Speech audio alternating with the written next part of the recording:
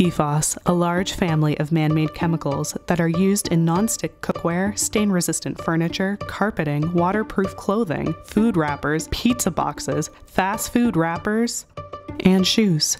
Shoes like the popular Hush Puppy shoes, manufactured at the Wolverine plant in Rockford, Michigan.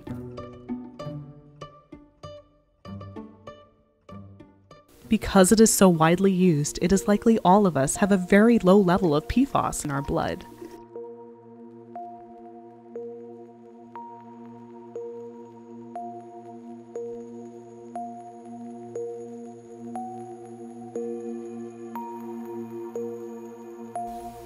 There are now 31 sites throughout Michigan where PFAS has contaminated drinking water supplies. The EPA standard for PFAS in our drinking water is 70 parts per trillion, but a new CDC study says that's 6 times too high.